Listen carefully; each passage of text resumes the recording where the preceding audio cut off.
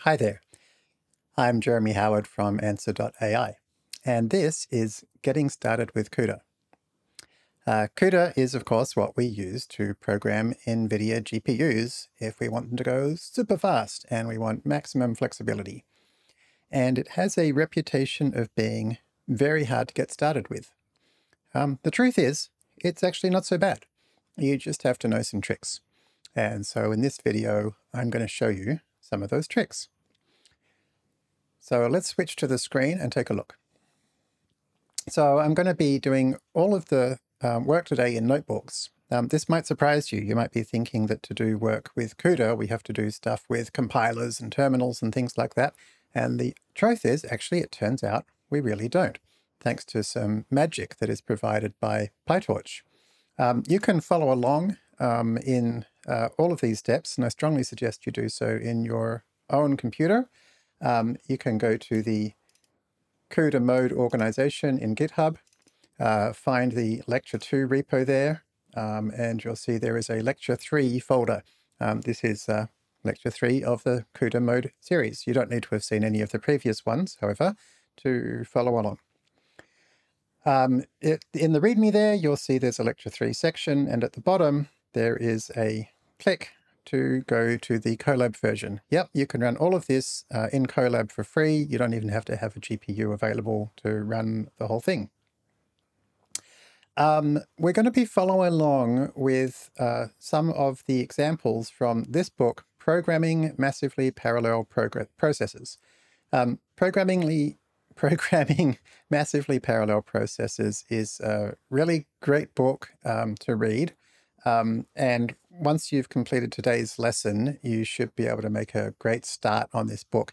It goes into a lot more details about some of the things that we're going to cover on fairly quickly. It's okay if you don't have the book, but if you want to go deeper, I strongly suggest you get it.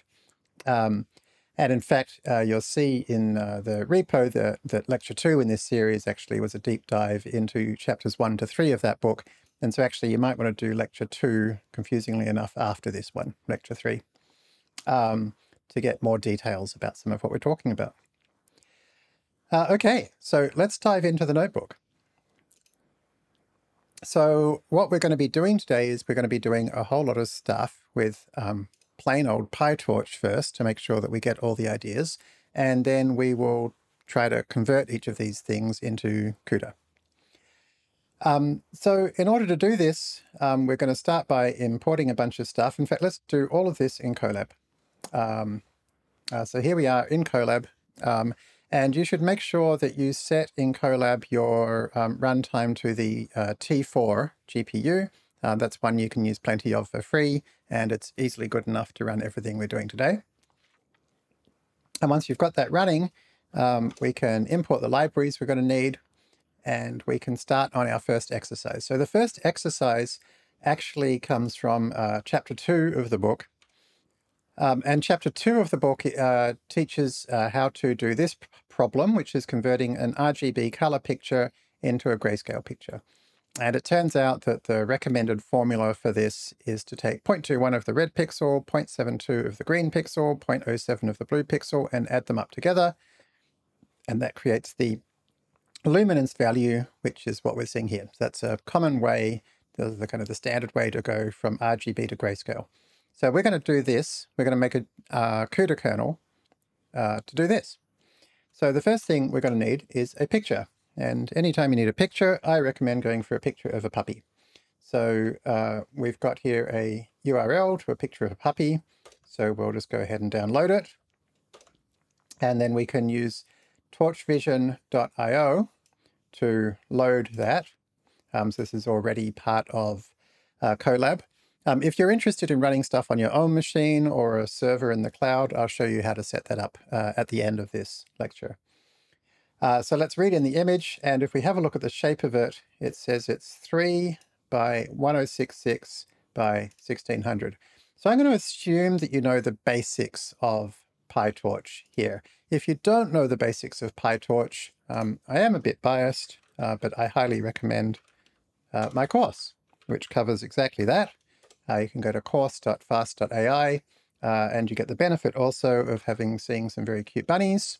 And along with the very cute bunnies, it basically takes you through all of everything you need to be an effective practitioner of modern deep learning. So finish part 1 if you want to go right into those details. But even if you just do the first 2 or 3 lessons, that will give you more than enough you need to know to understand this kind of code and these kinds of outputs. So I'm assuming you've done all that. So you'll see here we've got a rank 3 tensor. There are 3 channels, so they're like the faces of a cube, if you like. There are 1066 rows on each face, so that's the height, and then there are 16 columns in each row, so that's the width. So if we then look at the first couple of channels and the first 3 rows and the first 4 columns, you can see here that these are unsigned 8-bit integers, so they're bytes. And so here they are. So that's what an image looks like. Hopefully you know all that already. So let's take a look at our image. To do that, I'm just going to create a simple little function, show image, that will create a matlib plot. Remove the axes. If it's color, which this one is, it'll change the order of the axes from channel by height by width, which is what PyTorch uses, to height by width by channel, which is what Matplotlib, I'm having trouble today, expects. So we change the order of the axes to be 1, 2, 0. And then we can show the image, putting it on the CPU if necessary. Now, we're going to be working with this image in Python, which is going to be just pure Python to start with before we switch to CUDA. That's going to be really slow, so we'll resize it to have the smallest dimension be 150. So that's the height in this case. So we end up with a 150 by 225 shape, which is a rectangle, which is 750 pixels, each one with RGB values. And there is our puppy. So you see, wasn't it a good idea to make this a puppy? Okay. So how do we convert that to grayscale? Well, the book has told us the formula to use. Go through every pixel and do that to it. All right, so here is the loop. We're going to go through every pixel and do that to it and stick that in the output. So that's the basic idea. So what are the details of this? Well, here we've got channel by row by column. So how do we loop through every pixel? Well, the first thing we need to know is how many pixels are there. So we can say channel by height by width is the shape. So now we've defined those 3 variables. So the number of pixels is the height times the width. And so to loop through all those pixels, an easy way to do them is to flatten them all out into a vector. Now, what happens when you flatten them all out into a vector? As we saw, they're currently stored in this format where we've got one face and then another face, and then we haven't got it printed here, but there's a third face. Within each face, then there is one row. We've just shown the first few, and then the next row, and then the next row, and then with each row, you've got column, column, column. So let's say we had a small image in which, in fact, we can do it like this. We could say, here's our red. So we've got the pixels kind of 0, 1, 2, 3, 4, 5. So let's say this was a height 2, width 3, 3-channel image.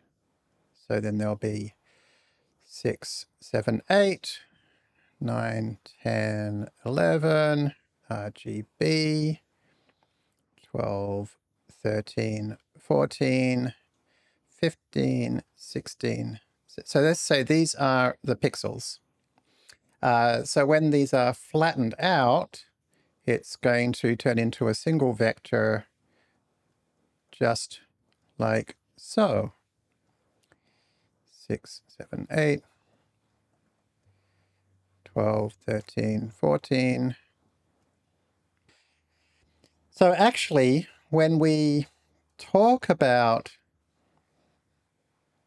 an image, we initially see it as a bunch of pixels. We can think of it as having 3 channels. But in practice, in our computer, the memory is all laid out linearly. Everything has just an address in memory. It's just a whole bunch. You can think of it as your computer's memory is one giant vector. And so when we say flatten, then what that's actually doing is it's turning our channel by height by width into a big vector like this. Okay, so now that we've done that, we can say, all right, the place we're going to be putting this into, the result, we're going to start out with just an empty vector of length n. We'll go through all of the n values from 0 to n minus 1. And we're going to put in the output value 0.29-ish times the input value at xi. So this will be here in the red bit. And then 0.59 times xi plus n. So n here is this distance. It's the number of pixels. 1, 2, 3, 4, 5, 6. See? 1, 2, 3, 4, 5, 6. So that's why to get to green, we have to jump up to I plus n. And then to get to blue, we have to jump to I plus 2n. See? And so that's how this works. We flattened everything out and we're indexing into this flattened out thing directly. And so at the end of that, we're going to have our grayscale is all done. So we can then just reshape that into height by width. And there it is. There's our grayscale puppy. And you can see here, the flattened image is just a single vector with all those channel values flattened out as we described. Okay, now that is incredibly slow. It's nearly 2 seconds to do something with only 34,000 pixels in. So to speed it up, we are going to want to use CUDA. How come CUDA is able to speed things up? Well, the reason CUDA is able to speed things up is because it is set up in a very different way to how a normal CPU is set up. And we can actually see that if we look at some of this information about what is in an RTX 3090 card, for example. Now, an RTX 3090 card is a fantastic GPU. You can get them secondhand, pretty good value. So a really good choice, particularly for hobbyists. What is inside a 3090? It has 82 SMs. What's an SM? An SM is a streaming multiprocessor. So you can think of this as almost like a separate CPU in your computer. And so there's 82 of these. So that's already a lot more than you have CPUs in your computer. But then each one of these has 128 CUDA cores. So these CUDA cores are all able to operate at the same time. These multiprocessors are all able to operate at the same time. So that gives us 128 times 82, 10,500 CUDA cores in total that can all work at the same time. So that's a lot more than any CPU we're familiar with can do. And the 3090 isn't even at the very top end. It's really a very good GPU, but there are some with even more CUDA cores. So how do we use them all? Well, we need to be able to set up our code in such a way that we can say, here is a piece of code that you can run on lots of different pieces of data, lots of different pieces of memory at the same time, so that you can do 10,000 things at the same time.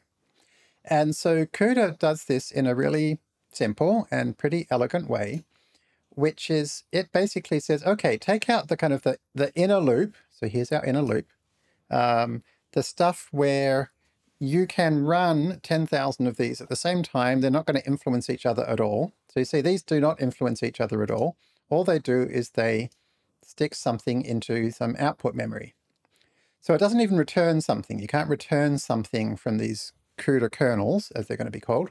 All you can do is you can modify memory in such a way that you don't know what order they're going to run in. They could all run at the same time. Some could run a little bit before another one, and so forth. So the way that CUDA does this is it says, okay, write a function, right?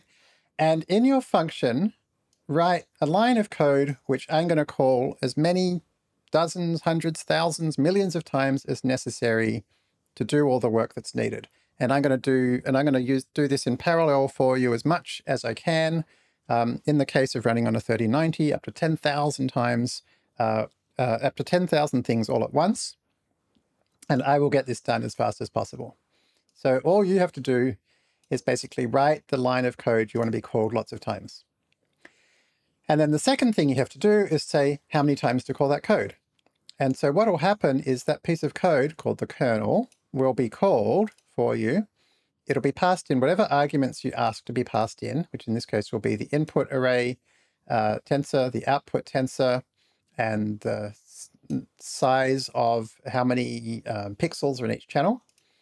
And it'll tell you, okay, this is the ith time I've called it. Now we can simulate that in Python very, very simply, a single for loop. Now this doesn't happen in parallel, so it's not going to speed it up, but the kind of results, the semantics are going to be identical to CUDA. So here is a function we've called run kernel. We're going to pass it in a function. We're going to say how many times to run the function and what arguments to call the function with. And so each time it will call the function, passing in the index, what time, and the arguments that we've requested. Okay, so we can now create something to call that. So let's get the, just like before, get the channel number of channels, height and width, the number of pixels, flatten it out, create the result tensor that we're going to put things in. And this time, rather than calling the loop directly, we will call run kernel. We will pass in the name of the function to be called as f. We will pass in the number of times, which is the number of pixels for the loop. And we'll pass in the arguments that are going to be required inside our kernel. So we're going to need out, we're going to need x, and we're going to need n. So you can see here we're using no external libraries at all. We have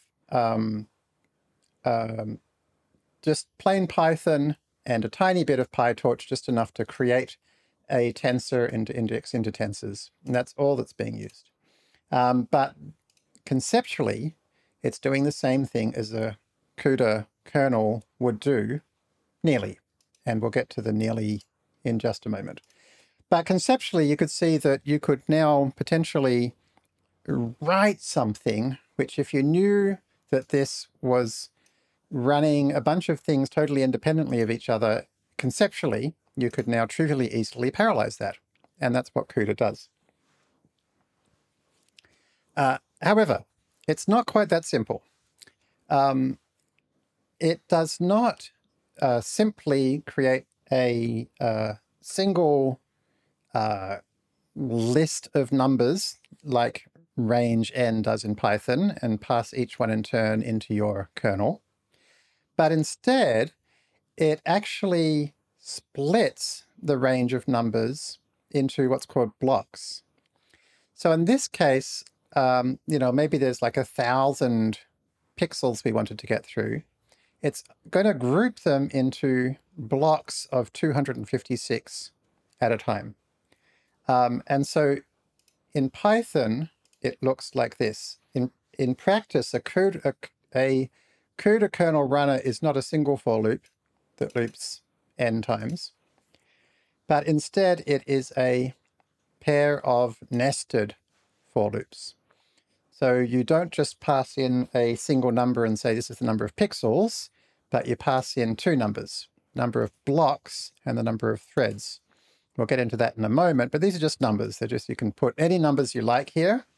And if you choose two numbers that multiply to get the thing that we want, which is the n times we want to call it, then this can do exactly the same thing, because we're now going to pass in which of the, what's the index of the outer loop we're up to, what's the index in the inner loop we're up to, how many things do we go through in the inner loop, and therefore inside the kernel, we can find out what index we're up to by multiplying the block index times the block dimension, so that is to say the I by the threads, and add the inner loop index, the j. So that's what we pass in with the I, j threads, but inside the kernel we call it block index, thread index, and block dimension. So if you look at the CUDA book, you'll see here this is exactly what they do. They say the index is equal to the block index times the block dimension plus the thread index. There's a .x thing here that we can ignore for now. We'll look at that in a moment.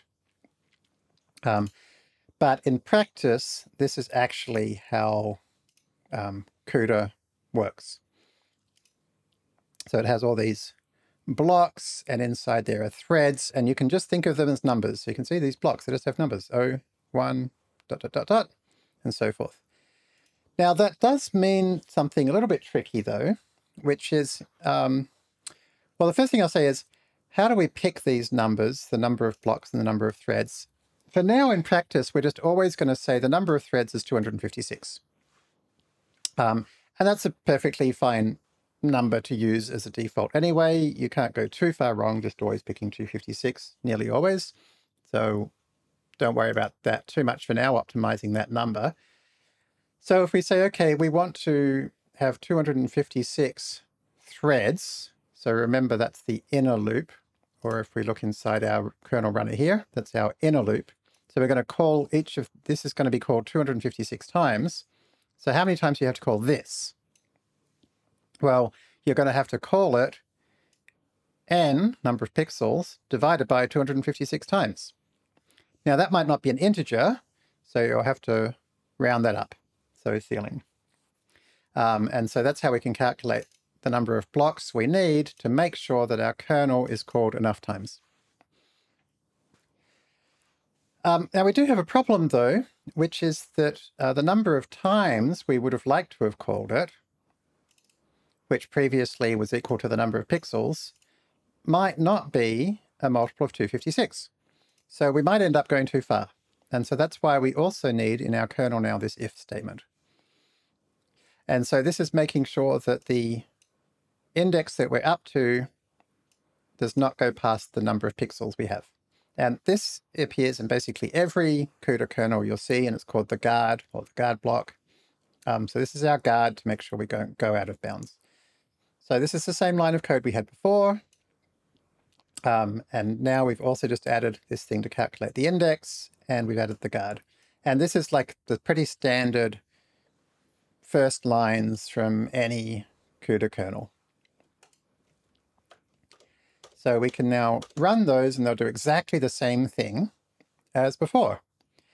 And so the obvious question is, well, why? Why do CUDA kernels work in this weird block and thread way? Why don't we just tell them the number of times to run it? Why do we have to do it by blocks and threads? And the reason why is because of some of this detail that we've got here, which is that CUDA sets things up for us so that everything in the same block, or to say it more completely, thread block, which is the same block, they will all be given some shared memory. And they'll also all be given the opportunity to synchronize, which is just to basically say, okay, everything in this block has to get to this point before you can move on. All of the threads in a block will be executed on the same streaming multiprocessor. And so we'll see later in later lectures, that won't be taught by me, that by using blocks smartly, you can make your code run more quickly.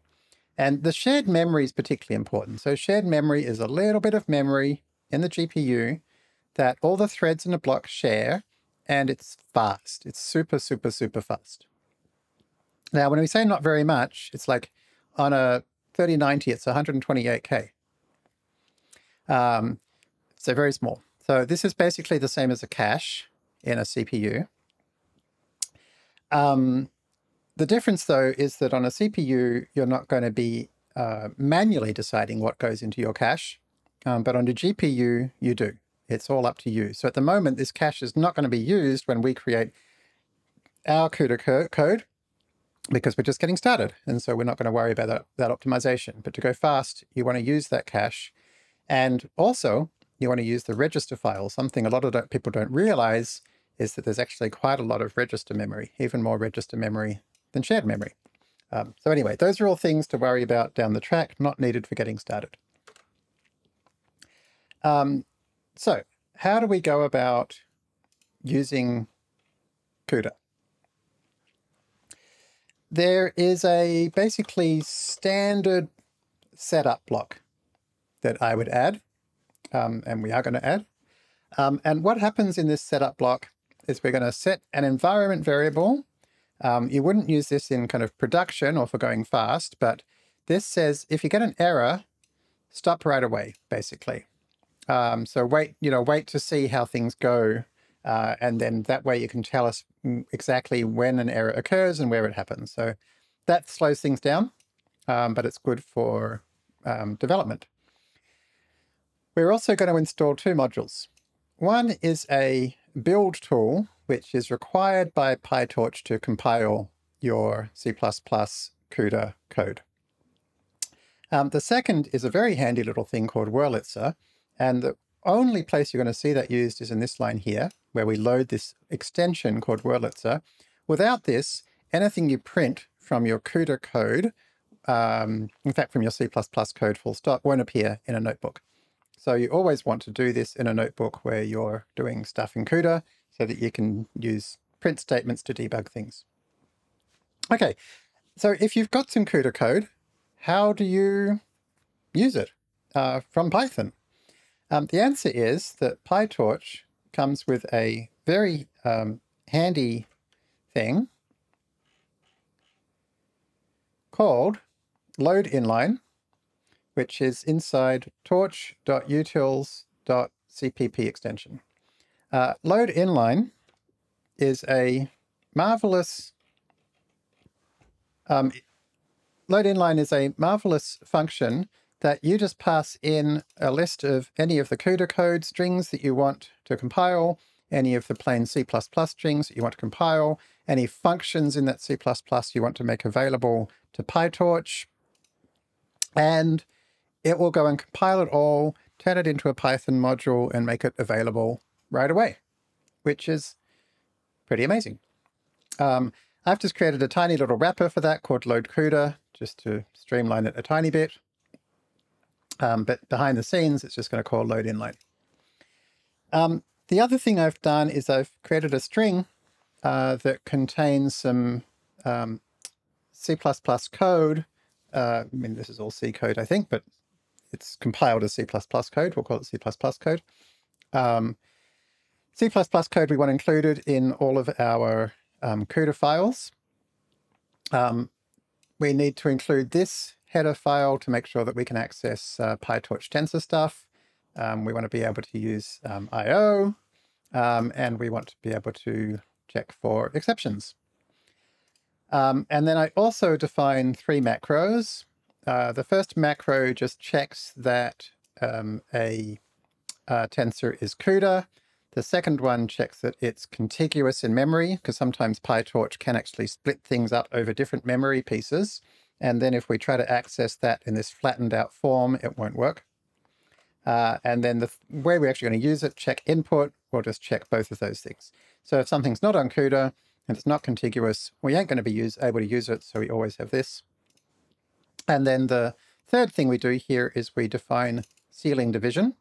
Ceiling division is just this. although you can implement it a different way, like this. And so this will do ceiling division. And so this is what we're going to call in order to figure out how many blocks we need. So this is just, you don't have to worry about the details of this too much. It's just a standard setup we're going to use. Okay, so now we need to write our CUDA kernel. Now, how do you write the CUDA kernel? Well, all I did, and I recommend you do, is take your Python kernel and paste it into ChatGPT and say, convert this to equivalent C code using the same names, formatting, etc. where possible. Paste it in, and ChatGPT will do it for you. Unless you're very comfortable with C, in which case just write it yourself is fine. But this way, since you've already got the Python, why not just do this? It basically was pretty much perfect. I found, although it did assume that these were floats, they're actually not floats, so I had to change a couple of data types, but basically I was able to use it almost as is. And so particularly, for people who are much more Python programmers nowadays like me, this is a nice way to write 95% of the code you need. What else do we have to change? Well, as we saw in our picture earlier, it's not called block IDX, it's called block IDX.x, block dim.x, thread IDX.x, so we have to add the .x there.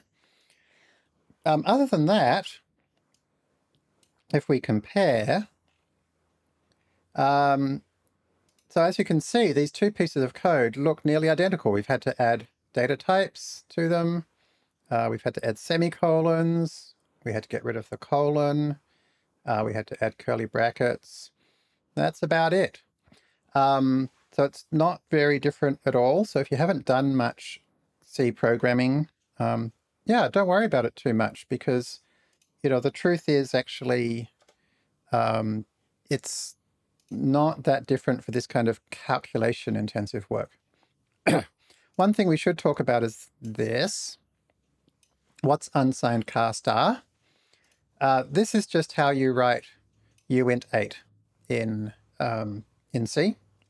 You can just, if you're not sure how to change a data type between the PyTorch spelling and the C spelling, you could ask ChatGPT or you can Google it. But this is how you write byte. The star, in practice, it's basically how you say this is an array. So this says that X is an array of bytes. It actually means it's a pointer, but pointers are treated, as you can see here, as arrays by C. So you don't really have to worry about the fact it's a pointer. It just means, for us, that it's an array. But in C, the only kind of arrays that it knows how to deal with are these one-dimensional arrays, and that's why we always have to flatten things out. Okay, we can't use multi-dimensional tensors really directly in these CUDA kernels in this way. So we're going to end up with these one-dimensional C arrays. Yeah, other than that, it's going to look exactly, in fact, I mean, even because we did our Python like that, it's going to look identical. The void here just means it doesn't return anything. And then the dunder global here is a special thing added by CUDA. And there's three things that can appear. And this simply says, what should I compile this to do? And so you can put dunder device, and that means compile it so that you can only call it on the GPU. You can say dunder global, and that says, okay, you can call it from the CPU or GPU and it'll run on the GPU. Or you can write dunder host, which you don't have to. And that just means it's a normal C or C++ program that runs on the CPU side. So anytime we want to call something from the CPU side to run something on the GPU, which is basically almost always when we're doing kernels, you write dunder global. So here we've got dunder global, we've got our kernel, and that's it. So then we need the thing to call that kernel. So earlier, to call the kernel, we called this block kernel function, passed in the kernel, and passed in the blocks and threads and the arguments. With CUDA, we don't have to use a special function. There is weird special syntax built into kernel to do it for us. To use the weird special syntax, you say, okay, what's the kernel, the function that I want to call? And then you use these weird triple angle brackets. So the triple angle brackets is a special CUDA extension to the C++ language. And it means this is a kernel, please call it on the GPU. And between the triple angle brackets, there's a number of things you can pass, but you have to pass at least the first two things, which is how many blocks, how many threads. So how many blocks, ceiling division, number of pixels divided by threads, and how many threads, as we said before, let's just pick 256 all the time and not worry about it.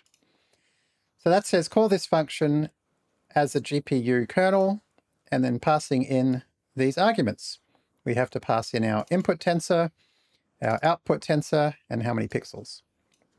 And you'll see that for each of these tensors, we have to use a special method .dataPointer, and that's going to convert it into a C pointer to the tensor. So that's why by the time it arrives in our kernel, it's a C pointer. You also have to tell it what data type you want it to be treated as. So this says treat it as uint8s. So this is a C++ template parameter here, and this is a method. The other thing you need to know is in C++, dot means call a method of an object, whereas colon is basically like in Python calling a method of a class. So you don't say torch.empty, you say torch : empty to create our output. Whereas back when we did it in Python, we said torch.empty. Also in Python, so in Python, that's right, we just created a length n vector and then did a .view. It doesn't really matter how we do it, but in this case, we actually created a two-dimensional tensor by we pass in this thing in curly brackets here. This is called a C++ list initializer, and it's just basically a little list containing height, width. So this tells it to create a two-dimensional matrix, which is why we don't need .view at the end. We could have done it the .view way as well. Probably be better to keep it consistent, but this is what I wrote at the time. The other interesting thing when we create the output is if you pass in input.options, so this is our input tensor, that just says, oh, use the same data type and the same device, CUDA device, as our input has. So this is a nice, really convenient way, which I don't even think we have in Python, to say, make sure that this is the same data type and the same device. If you say auto here, this is quite convenient. You don't have to specify what type this is. We could have written torch : tensor, but by writing auto, it just says figure it out yourself, which is another convenient little C++ thing. After we call the kernel, if there's an error in it, we won't necessarily get told. So to tell it to check for an error, you have to write this. This is a macro that's, again, provided by PyTorch. The details don't matter. You should just always call it after you call a kernel to make sure it works. And then you can return the tensor that you allocated and then you passed as a pointer and then that you filled in. Okay, now, as well as the CUDA source, you also need C++ source. And the C++ source is just something that says, here is a list of all of the details of the functions that I want you to make available to the outside world, in this case, Python. And so this is basically your header, effectively. So you can just copy and paste the full line here from your function definition and stick a semicolon on the end. So that's something you can always do. And so then we call our load CUDA function that we looked at earlier, passing in the CUDA source code, the C++ source code, and then a list of the names of the functions that are defined there that you want to make available to Python. So we just have one, which is the RGB to grayscale function. And believe it or not, that's all you have to do. This will automatically, and you can see it running in the background now, compiling with a hugely long thing, our files so it's created a main.cpp for us, and it's going to put it into a main.o for us, and compile everything up, link it all together, and create a module. And you can see here we then take that module that's been passed back and put it into a variable called module. And then when it's done, it will load that module. And if we look inside the module that we just created, you'll see now that apart from the normal auto-generated stuff Python adds, it's got a function in it, RGB to grayscale. Okay, so that's amazing. We now have a CUDA function that's been made available from Python. And we can even see, if we want to, this is where it put it all. So we can have a look. And there it is. You can see it's created a main.cpp, it's compiled it into a main.o, it's created a library that we can load up, it's created a CUDA file, it's created a build script. And we could have a look at that build script if we wanted to. And there it is. So none of this matters too much. It's just nice to know that PyTorch is doing all this stuff for us. And we don't have to worry about it. So that's pretty cool. So in order to pass a tensor to this, we're going to be checking that it's contiguous and on CUDA. So we better make sure it is. So we're going to create an image C variable, which is the image made contiguous and put onto the CUDA device. And now we can actually run this on the full-sized image, not on the tiny little minimized image we created before. This has got much more pixels. It's got 1.7 million pixels, whereas before we had, I think it was 34,000. And it's gone down from 1.5 seconds to 1 millisecond. So that is amazing. It's dramatically faster. Both because it's now running in compiled code and because it's running on the GPU. The step of putting the data onto the GPU is not part of what we timed. And that's probably fair enough, because normally you do that once and then you run a whole lot of CUDA things on it. We have, though, included the step of moving it off the GPU and putting it onto the CPU as part of what we're timing.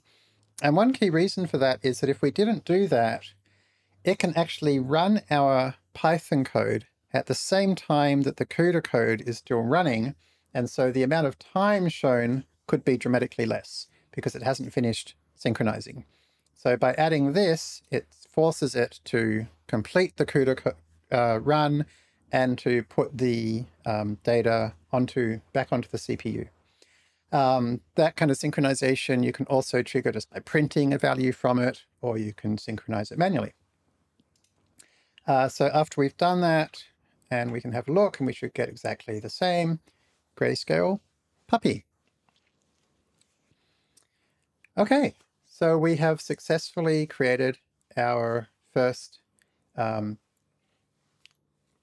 real working called from Python CUDA kernel.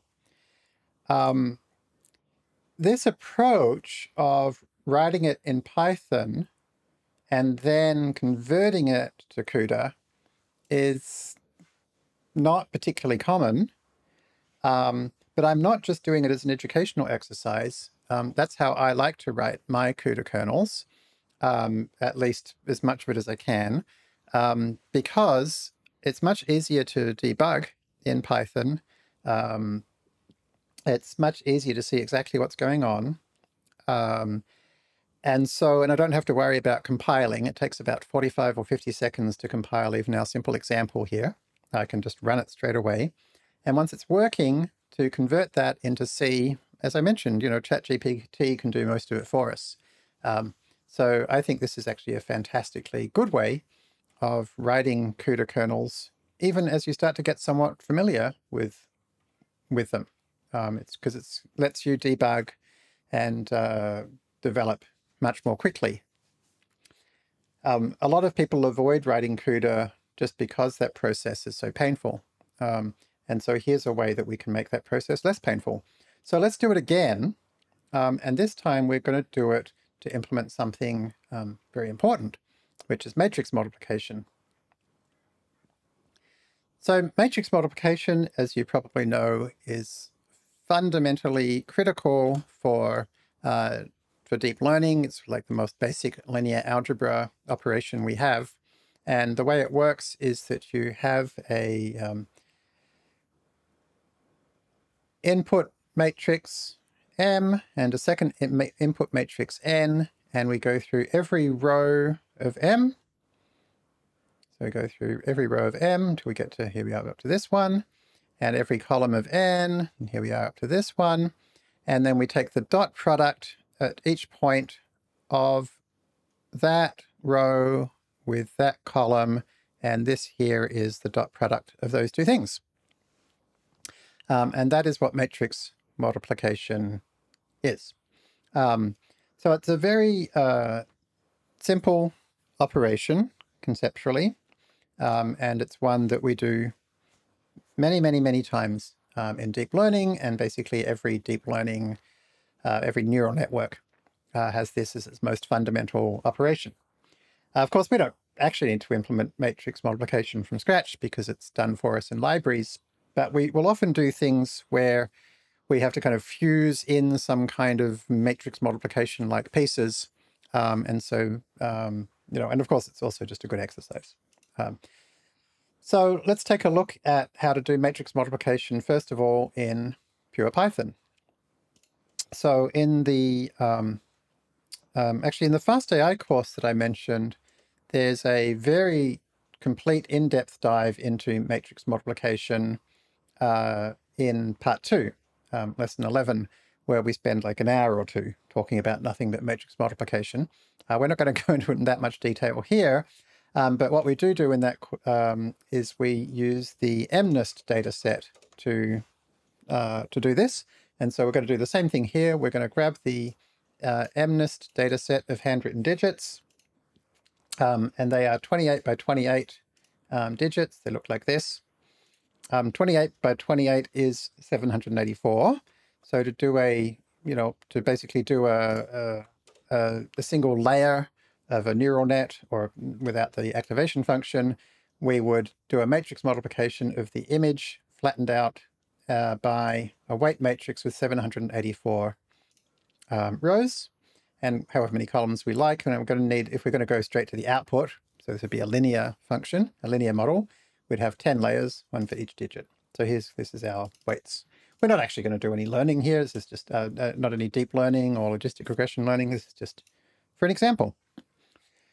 Okay, so we've got our weights, and we've got our input data, x train and x valid.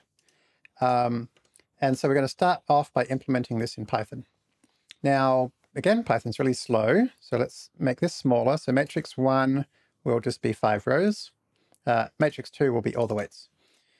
So that's going to be a 5 by 784 matrix multiplied by a 784 by 10 matrix. Now, these two have to match. Of course they have to match, because otherwise this dot product won't work. Those two are going to have to match the row by the column. Okay, so let's pull that out into A rows, A columns, B rows, B columns. And obviously A columns and B rows are the things that have to match. And then the output will be A rows by B columns, so 5 by 10. So let's create an output full of zeros with rows by columns in it. And so now we can go ahead and go through every row of A, every column of B, and do the dot product, which involves going through every item in the innermost dimension, or 784 of them, multiplying together the equivalent things from M1 and M2, and summing them up into the output tensor that we created. So that's going to give us, as we said, a 5 by 10 output. And here it is. Okay, so this is how I always create things in Python. I basically almost never have to debug. I almost never have like errors, unexpected errors in my code, because I've written every single line one step at a time in Python. I've checked them all as I go, and then I copy all the cells and merge them together, stick a function header on, like so. And so here is mapmol. So this is exactly the code we've already seen, and we can call it, and we'll see that for 39,200 innermost operations, it took us about a second. So that's pretty slow. Okay, so now that we've done that, you might not be surprised to hear that we now need to do the innermost loop as a kernel call in such a way that it is can be run in parallel. Now, in this case, the innermost loop is not this line of code. It's actually this line of code. I mean, we can choose to be whatever we want it to be, but in this case, this is how we're going to do it. We're going to say for every pixel, well, not every pixel, for every cell in the output tensor, like this one here, is going to be one CUDA thread. So one CUDA thread is going to do the dot product. So this is the bit that does the dot product. So that'll be our kernel. So we can write that mapmol block kernel is going to contain that. Okay, so that's exactly the same thing that we just copied from above. And so now we're going to need something to run this kernel. And you might not be surprised to hear that in CUDA, we are going to call this using blocks and threads. But something that's rather handy in CUDA is that the blocks and threads don't have to be just a 1D vector. They can be a 2D or even 3D tensor. So in this case, you can see we've got 1, 2, it's a little hard to see exactly where they stop, 2, 3, 4 blocks. And so then for each block, and that's kind of in one dimension, and then there's also 1, 2, 3, 4, 5 blocks in the other dimension. And so each of these blocks has an index. So this one here is going to be 0, 0, a little bit hard to see. This one here is going to be 1, 3, and so forth. And this one over here is going to be 3, 4. So rather than just having a integer block index, we're going to have a tuple block index. And then within a block, there's going to be, to pick, let's say, this exact spot here, didn't do that very well, there's going to be a thread index. And again, the thread index won't be a single index into a vector. It'll be 2 elements. So in this case, it'll be 1, 2, 3, 4, 5, 6 rows down, and 1, 2, 3, 4, 5, 6, 7, 8, 9, 10. Is that 11, 12? I can't count. 12 maybe across. So this here is actually going to be defined by 2 things. One is by the block, and so the block is 3, 4, and the thread is 6, 12. So that's how CUDA lets us index into 2-dimensional grids using blocks and threads. We don't have to. It's just a convenience if we want to. And in fact, we can use up to 3 dimensions. So to create our kernel runner, now rather than just having So rather than just having two nested loops for blocks and threads, we're going to have lots of two nested loops for our both of our X and Y blocks and threads, or our rows and columns blocks and threads. So it ends up looking a bit messy because we now have 4 nested for loops.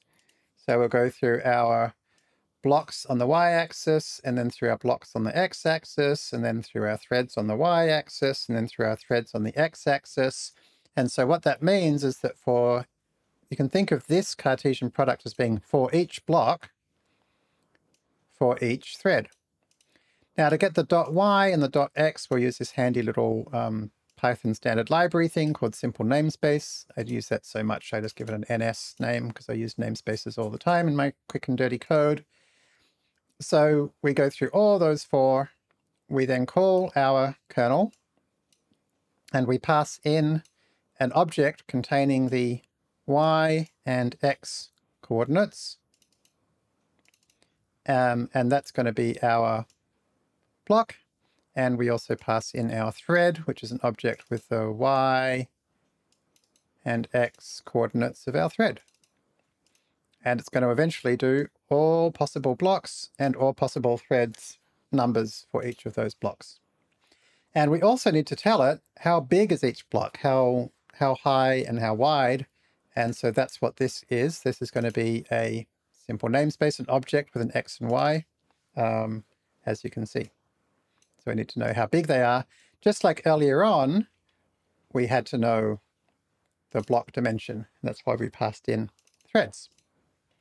So remember, this is all pure PyTorch. We're not actually calling out to any CUDA. We're not calling out to any libraries other than just a tiny bit of PyTorch for the indexing and tensor creation. So you can run all of this by hand, make sure you understand. You can put it in the debugger. You can step through it. And so it's going to call our function. So here's our matrix multiplication function. As we said, it's a kernel that contains the dot product that we wrote earlier. So now the guard is going to have to check that the row number we're up to is not taller than we have, and the column number we're up to is not wider than we have. And we also need to know what row number we're up to. And this is exactly the same, or actually I should say the column is exactly the same as we've seen before. And in fact, you might remember in the CUDA, we had block idx.x, and this is why, right? Because in CUDA, it's always gives you these 3-dimensional dim3 structures. So you have to put this .x. So we can find out the column this way, and then we can find out the row by seeing how many blocks have we gone through, how big is each block in the y-axis, and how many threads have we gone through in the y-axis. So what row number are we up to? What column number are we up to? Is that inside the bounds of our tensor? If not, then just stop, and then otherwise do our dot product and put it into our output tensor. So that's all pure Python, and so now we can call it by getting the height and width of our first input, the height and width of our second input, and so then k and k2, the inner dimensions ought to match. We can then create our output, and so now threads per block is not just the number 256, but it's a pair of numbers. It's an x and a y, and we've selected 2 numbers that multiply together to create 256. So again, this is a reasonable choice if you've got 2-dimensional inputs to spread it out nicely. One thing to be aware of here is that your threads per block can't be bigger than 1024. So we're using 256, which is safe, right? And notice that you have to multiply these together. 16 times 16 is going to be the number of threads per block. So these are safe numbers to use. You're not going to run out of blocks though. 2 to the 31 is the number of maximum blocks for dimension 0, and then 2 to the 16 for dimensions 1 and 2. I think it's actually -1, but don't worry about that. So don't have too many threads, but you can have lots of blocks. But of course, Each symmetric multiprocessor is going to run all of these on the same device, and they're also going to have access to shared memory. So that's why you use a few threads per block. So our blocks, the X, we're going to use the ceiling division. The Y, we're going to use the same ceiling division. So if any of this is unfamiliar, go back to our earlier example because the code's all copied from there. And now we can call our 2D block kernel runner, passing in the kernel, the number of blocks, the number of threads per block, our input matrices flattened out, our output matrix flattened out, and the dimensions that it needs, because they get all used here, and return the result. And so if we call that matmul with a 2D block, and we can check that they are close to what we got in our original manual loops, and of course they are, because it's running the same code. So now that we've done that, we can do the CUDA version. Now the CUDA version is going to be so much faster. We do not need to use this slimmed down matrix anymore. We can use the whole thing. So to check that it's correct, I want a fast CPU-based approach that I can compare to. So previously it took about a second to do 39,000 elements. So I'm not going to explain how this works, but I'm going to use a broadcasting approach to get a fast CPU-based approach. If you check the Fast AI course, we teach you how to do this broadcasting approach, but it's a pure Python approach which manages to do it all in a single loop rather than 3 nested loops. It gives the same answer for the cut down tensors.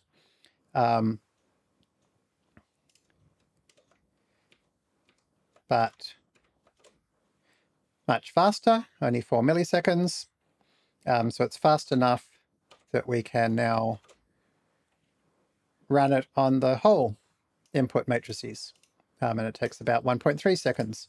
And so this broadcast optimized version, as you can see, it's much faster. And now we've got 392 million additions going on in the middle of our 3 loops, effectively 3 loops, but we're broadcasting them. So this is much faster.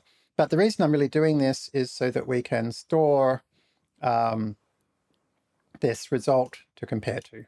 So that makes sure that our CUDA version is correct.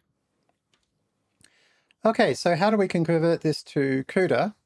You might not be surprised to hear that what I did was I grabbed this function and I passed it over to ChatGPT and said, please rewrite this in C. And it gave me something basically that I could use first time. And here it is. This time I don't have unsigned char star, I have float star. Other than that, this looks almost exactly like the Python we had with exactly the same changes we saw before. We've now got the .y and .x versions. Once again, we've got Dunder Global, which says, please run this on the GPU when we call it from the CPU. So the kernel, I don't think there's anything to talk about there. And then the thing that calls the kernel, matmul, is going to be passed in 2 tensors. We're going to check that they're both contiguous and check that they are on the CUDA device. We'll grab the height and width of the first and second tensors. We're going to grab the inner dimension. We'll make sure that the inner dimensions of the 2 matrices match, just like before. And this is how you do an assertion in PyTorch CUDA code. You call torch check. Pass in the thing to check, pass in the message to pop up if there's a problem. So these are a really good thing to spread around all through your CUDA code to make sure that everything is as you thought it was going to be. Just like before, we create an output. So now when we create our number of threads, we don't say threads is 256. We instead say, this is a special thing provided by CUDA for us, dim3. So this is basically a tuple with 3 elements. So we're going to create a dim3 called TPB. It's going to be 16 by 16. Now I said it has 3 elements. Where's the third one? Well, that's okay. It just treats the third one as being 1. So we can ignore it. So that's the number of threads per block. And then how many blocks will there be? Well, in the X dimension, it'll be W divided by X, ceiling division. In the Y dimension, it will be H divided by Y, C division, and ceiling division. And so that's the number of blocks we have. So just like before, we call our kernel just by calling it like a normal function, but then we add this weird triple angle bracket thing, telling it how many blocks and how many threads. So these aren't ints anymore. These are now dim3 structures. And that's what we use, these dim3 structures. And in fact, even before, what actually happened behind the scenes when we did the grayscale thing is even though we passed in 256, for instance, we actually ended up with a dim3 structure, and just in which case the index 1 and 2, or the .x and .y and .z values were just set to 1 automatically. So we've actually already used a dim3 structure without quite realizing it. And then, just like before, pass in all of the tensors we want, casting them to pointers. Maybe they're not just casting, converting them to pointers to some particular data type, and passing in any other information that our function will need, our kernel will need. Okay, so then we call load CUDA again, and that'll compile this into a module. Make sure that they're both contiguous and on the CUDA device. And then after we call module.matmul, passing those in, putting on the CPU, and checking that they're all close, and it says, yes, they are. So this is now running not on just the first 5 rows, but on the entire MNIST dataset. And on the entire MNIST dataset, using a optimized CPU approach, it took 1.3 seconds. Using CUDA, it takes 6 milliseconds. So that is quite a big improvement. Cool. The other thing I will mention, of course, is PyTorch can do a matrix multiplication for us just by using @. How long does, and obviously gives the same answer. How long does that take to run? That takes 2 milliseconds. So 3 times faster. And in many situations, it'll be much more than 3 times faster. So why are we still pretty slow compared to PyTorch? I mean, this isn't bad to do 392 million of these calculations in 6 milliseconds. But if PyTorch can do it so much faster, what are they doing? Well, the trick is that they are taking advantage, in particular, of this shared memory. So shared memory is a small memory space that is shared amongst the threads in a block, and it is much faster than global memory. In our matrix multiplication, when we have one of these blocks, and so it's going to do one block at a time, all in the same SM, it's going to be reusing the same 16 by 16 block. It's going to be using the same 16 rows and columns again and again and again, each time with access to the same shared memory. So you can see how you could really potentially cache the information, a lot of the information you need, and reuse it rather than going back to the slower memory again and again. So this is an example of the kinds of things that you could optimize potentially once you get to that point. The only other thing that I wanted to mention here is that this 2D block idea is totally optional. You can do everything with 1D blocks or with 2D blocks or with 3D blocks and threads. And just to show that, I've actually got an example at the end here which converts RGB to grayscale using the 2D blocks. Because remember earlier when we did this, it was with 1D blocks. It gives exactly the same result. And if we compare the code, so if we compare the code, the version actually that was done with the 1D threads and blocks is quite a bit shorter than the version that uses 2D threads and blocks. And so in this case, even though we're manipulating pixels, where you might think that using the 2D approach would be neater and more convenient, in this particular case, it wasn't really. I mean, it's still pretty simple code, but we have to deal with the columns and rows .x, .y separately. The guards are a little bit more complex. We have to find out what index we're actually up to here.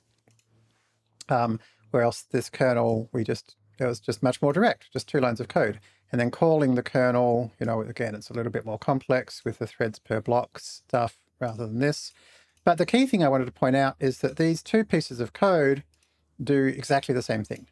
So don't feel like if you don't want to use a 2D or 3D block thread structure, you don't have to.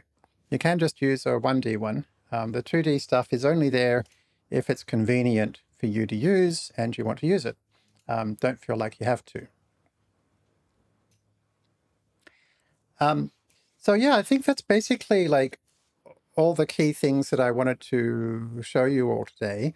The main thing I hope you take from this is that even for Python programmers, for data scientists, it's not way outside our comfort zone. You know, we can write these things in Python. We can convert them pretty much automatically. We end up with code that doesn't look, you know, it looks reasonably familiar, even though it's now in a different language. We can do everything inside notebooks. We can test everything as we go. We can print things from our kernels. And so, you know, it's hopefully feeling a little bit less beyond our capabilities than we might have previously imagined. So I'd say, yeah, you know, go for it. I think it's also like, I think it's increasingly important to be able to write CUDA code nowadays, because for things like flash attention or for things like quantization, GPTQ, AWQ, bits and bytes, these are all things that you can't write in PyTorch. You know, our models are getting more sophisticated.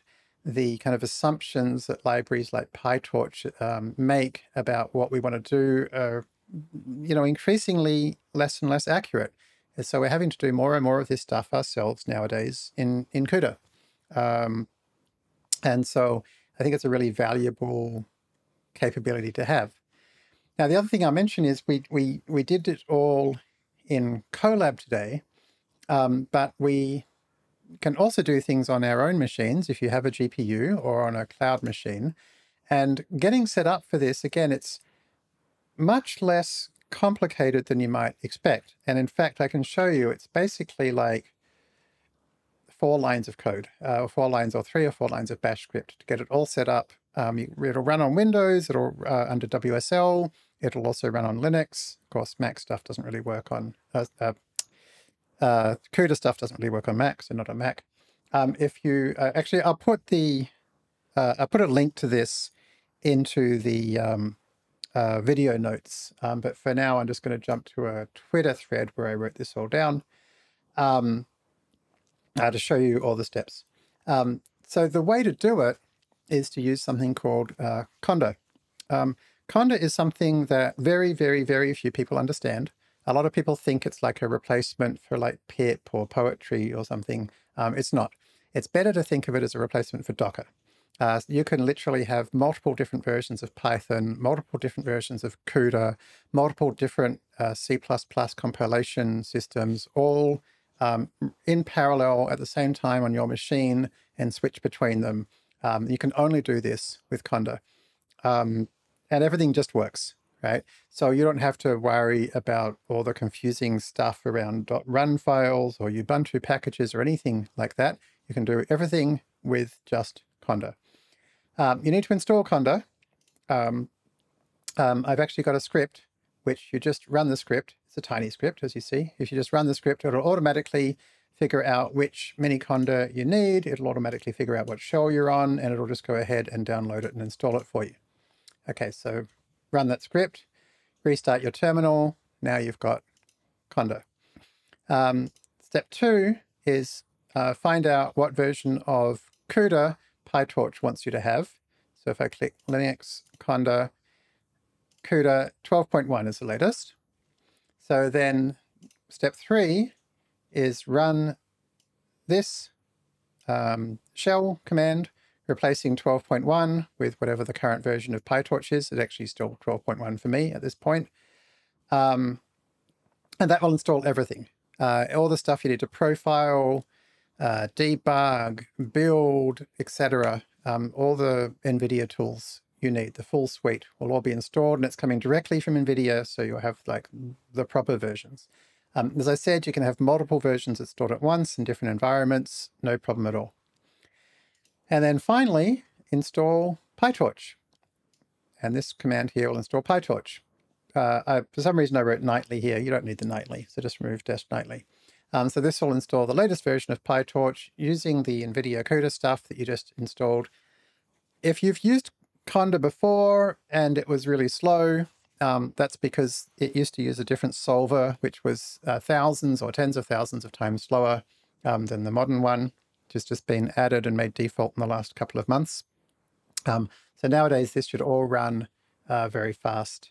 And as I said, it'll run under WSL on Windows, it'll run on Ubuntu, it'll run on Fedora, it'll run on Debian, it'll all just work.